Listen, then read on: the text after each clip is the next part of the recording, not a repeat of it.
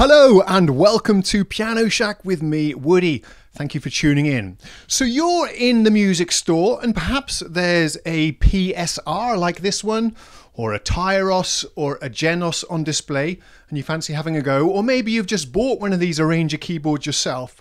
You want to make some music but you're a bit intimidated by all of these controls. Where do you get started? Well, this video is for you. And for everybody else that's curious. Not a sponsor.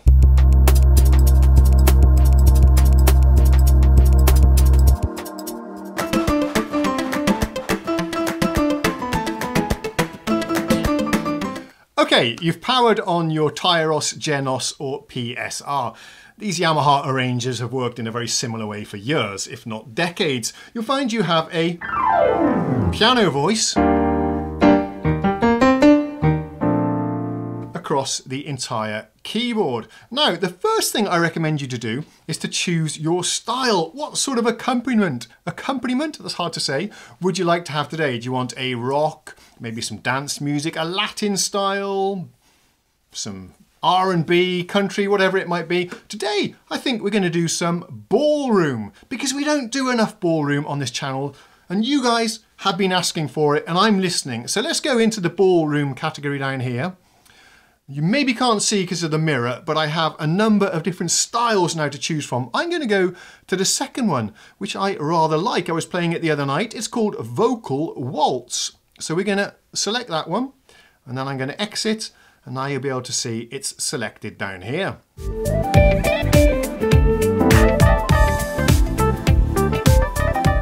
But nothing's happening yet. We've still got our piano sound across the whole keyboard. So I want you now to switch on the accompaniment, which we're going to do with this large button all the way over to the left. That's where it's been located for years. Switch that one on, and something's happened. Now we've got that. Yes, the keyboard now has a keyboard split. Let me explain how this is going to work. So with our right hand then, we will be playing a lead line, a melody perhaps, or some accompaniment, I cannot say that word, on our right hand. But as we get to this point here, and you can configure where that's going to occur, I've set it up here. So my left hand then is going to be triggering the accompaniments, directing the band if you like, in the left hand part of the keyboard. And you get, when you don't start the accompaniment playing, you get this quite cheesy string and slap bass sound or something. But don't worry about that, because that's going to disappear when we start playing the sounds. But that's what you can expect when you enable the accompaniment without the accompaniment actually running. You get a split, two different sounds, and this very strange thing going on in the left hand.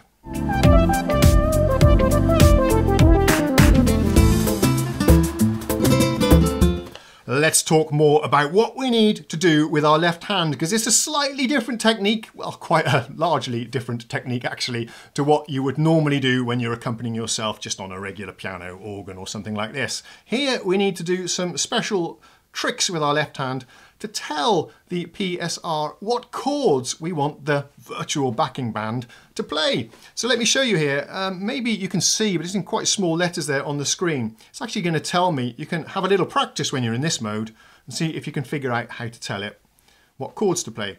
So just playing a G is not enough in this mode. And you'll probably, if you're a more seasoned piano player, you'll be used to playing triads with your left hand anyway, and that's the technique that's recommended for these. There are some other modes where you can do a major chord by playing one key, a minor by playing two, like a major, a dominant 7 by playing 3. Don't use that mode. I would not encourage anybody to use that mode because it's not musical at all and it doesn't translate to other keyboard instruments. So use the default mode, and there are a couple of others as well where you can actually get the keyboard to recognize things you're playing over the entire range of the keyboard. I'll do a separate video about that. But for now, we're going to use the default settings, which is what you have when you unbox your PSR TYROS, whatever it might be, or C1 in the shop. So back to our left-hand voicings. We can do a major like that. There's a minor.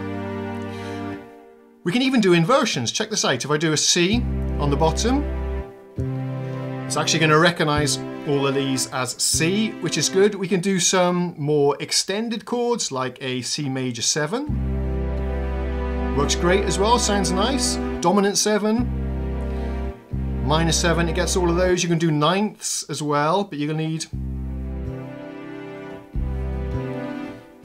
Yeah, that will work as well. Diminished, it'll understand. You can do some lovely add 2s as well. Let's go back to G. Regular G triad. G sus2.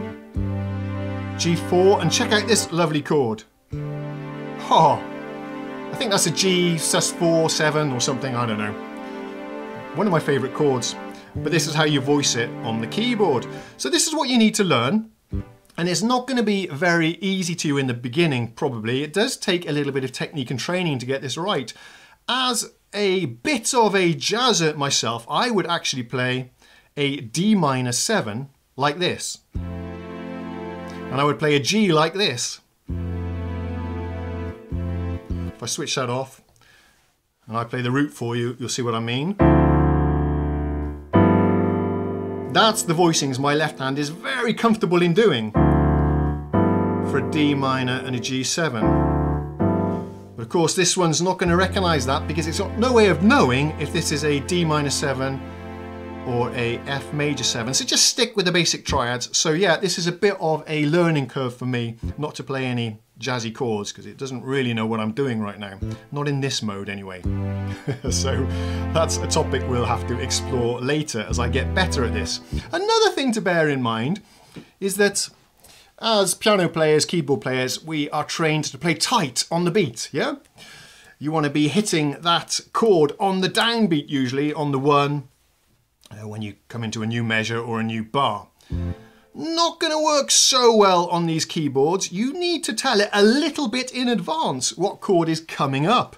So you need to be hitting your triads just a fraction before the next bar starts, which is also something you'll need to work on a little bit, but I found that came quite quickly.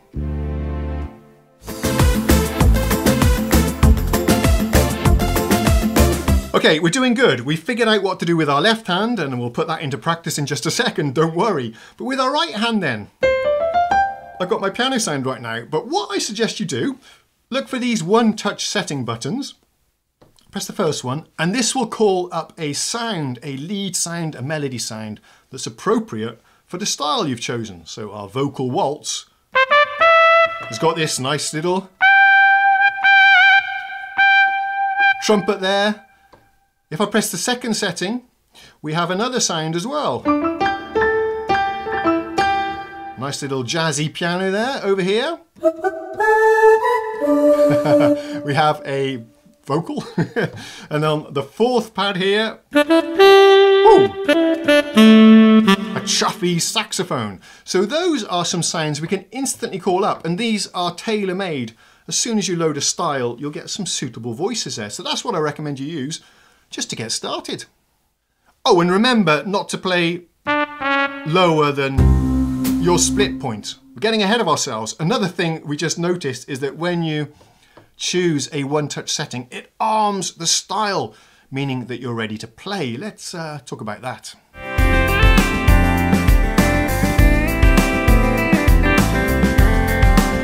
Okay, let's prep the keyboard for our first performance. And choose the sound you want. I chose the first one here. Our little trumpet there, and everything is actually armed for us, but there's a few settings that you need to check. The sync start is enabled now. You see that's lit up, which means that the keyboard will start to play as soon as we do something with our left hand. That'll kick the style off, kick off the virtual band.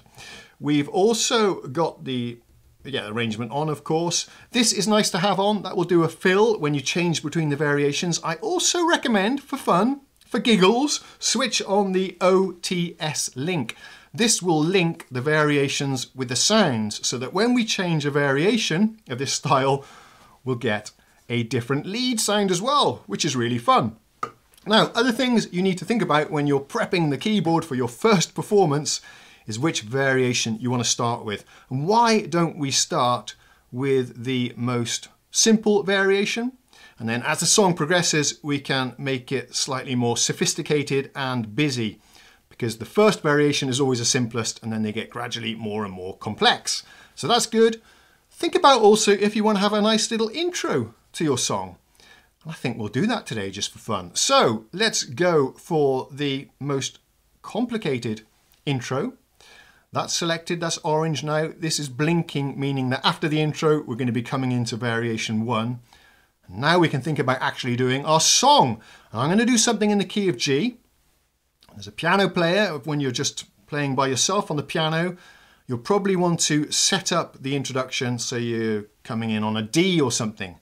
The dominant, which leads you down to the G. Don't do that on an arranger. If you're playing in the key of G, just play the key of the G triad, and then the introduction will do the chord changes for you and set you up really nicely for the song.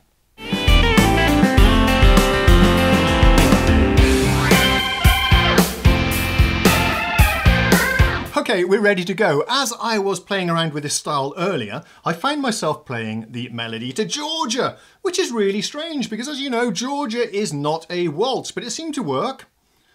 And I've printed out the chords here, written out the chords in case you want to follow along with me. Now, the biggest challenge with these long intros is knowing what to do with yourself and your hands as the intro is playing. I'm going to kick it off in the key of G.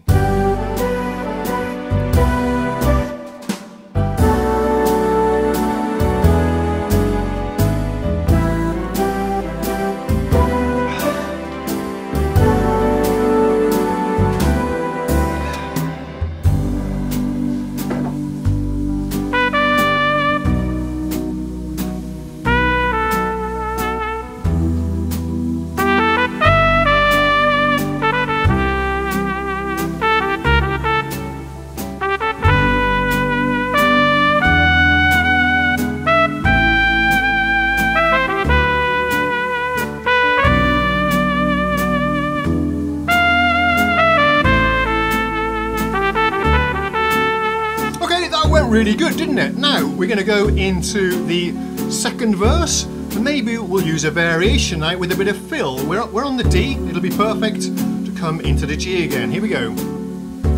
Press the button at the right time.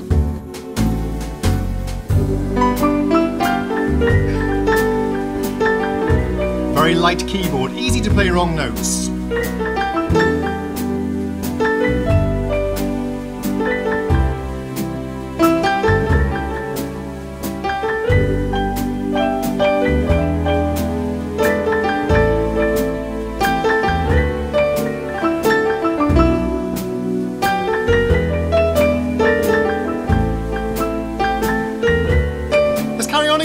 Variation 3, okay? You wouldn't normally have a break like this, but I just wanted to talk to you.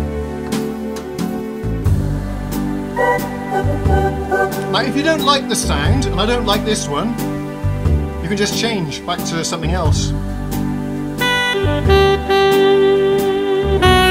That's better.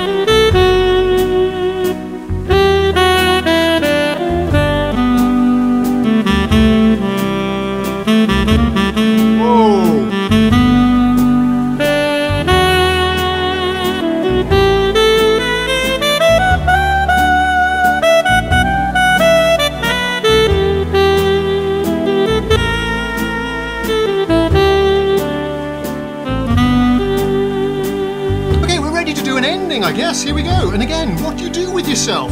Let's do the most sophisticated one.